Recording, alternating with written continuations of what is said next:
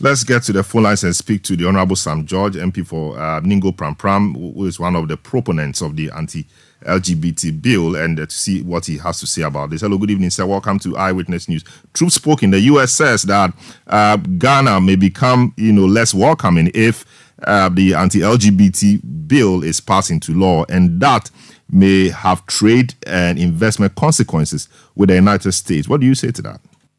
Hi, good evening, and good evening to your listeners. We've had the U.S. ambassador, but the points she's made are her opinion. Those opinions don't represent the facts and they don't represent the truth. So we can only tell and reassure her that ultimately Ghana remains a safe destination, a very safe destination for businesses that are interested in business.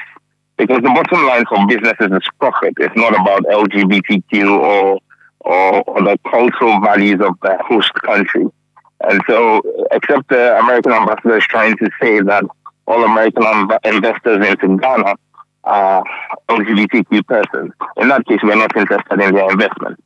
But let's always be clear about one thing. Investors come into a country, they come into the country to make profit.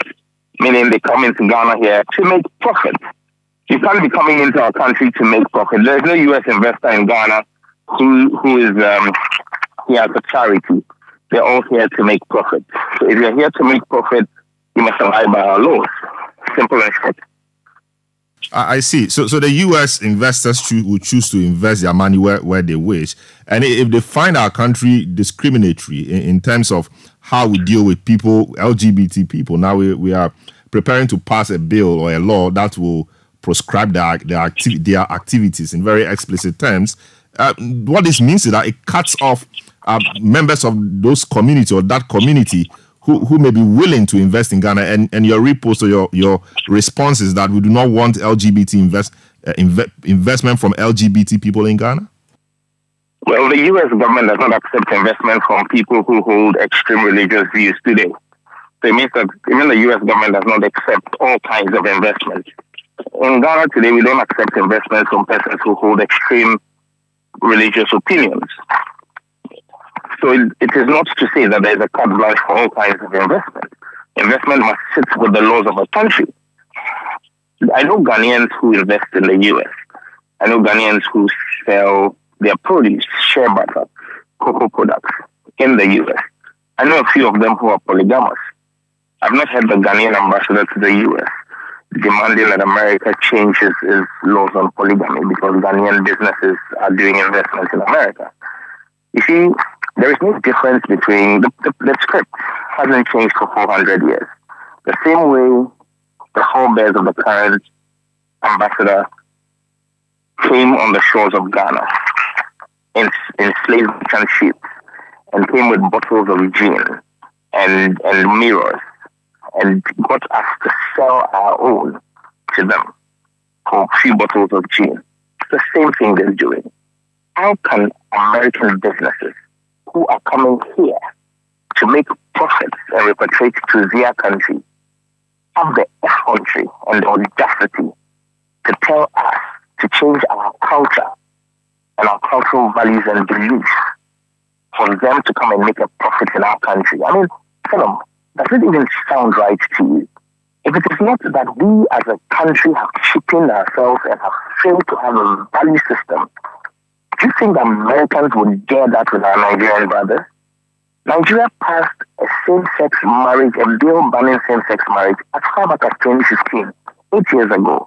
Did you hear the Americans dare threaten Nigeria because they knew Nigeria will respond in like manner? It's high time Ghanaians begin to realize that the way we sell ourselves is the way we're going to be bought. And that this is a sovereign nation.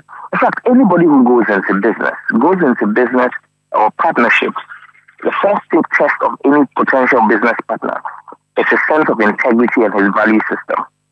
So if you claim, and we claim as Ghanaian people, that our culture frowns on this, but because of a few $1,000 or $1 million worth of investment, that is not even proven, will not come because we pass a law, we change our value system. Ghana would be seen as a country that doesn't have integrity. And any true businessman will not stick his neck to work here with us. People came to this US-Ghana Business Summit fully aware that Ghana is about to pass this law. They came because they know Ghana is a safe, profitable investment destination. That's why they will come here. So let's not buy into the rhetoric, and let's stop regurgitating that rhetoric. That if we pass the bill, something would happen to us. As Americans not working in Saudi Arabia.